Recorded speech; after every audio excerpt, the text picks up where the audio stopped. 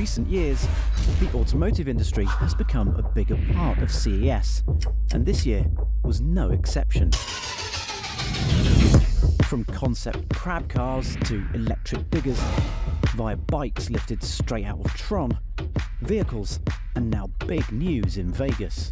But it's not just the cars themselves vying for attention.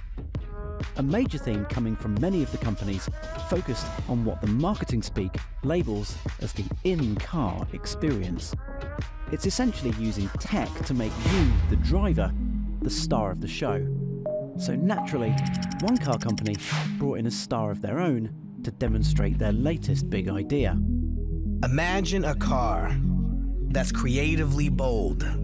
Now imagine a song conducted by the road. Mercedes has teamed up with musician and technologist will.i.am to create SoundDrive. And your foot on the pedal means it's time to jam. It takes telemetry and information from a range of sensors, including acceleration, steering, and GPS, to dynamically change specially produced tracks in real time.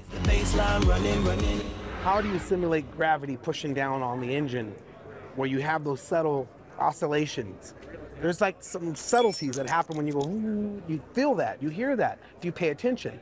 And because I'm an audio nerd, I pointed that out. And I told him, hey, I think I could solve that. If you give me sensors, I could point those sensors to an audio generation engine, and I could oscillate gravity pushing down on the engine. I could simulate that. And then I said, hey, but I think the future of electric vehicles is more than vroom vroom.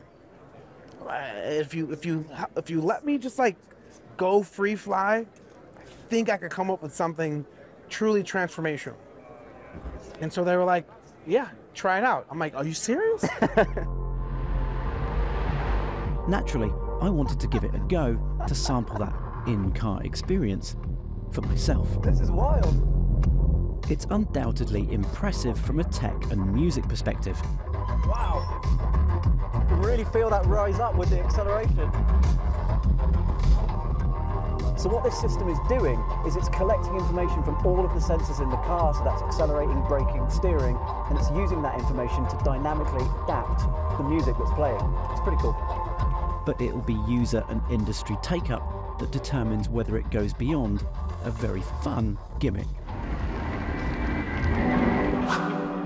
Elsewhere at the show, autonomous driving and all of the connected industries continue to be a big draw.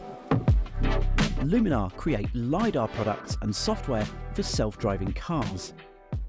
This year, they were showing off the latest update to their hazard detection capabilities. The system is designed to react faster than a human can, in this case, swerving to avoid a dummy of a small child at a split second's notice. Let's buckle up again then. Are you belted up on me? Yes. Okay, we are ready. 3, 2, 1, go!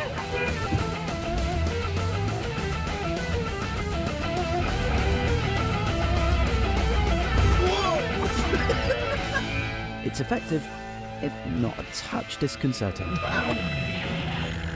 The company says it won't swerve if doing so would take the car into obstacles or other danger.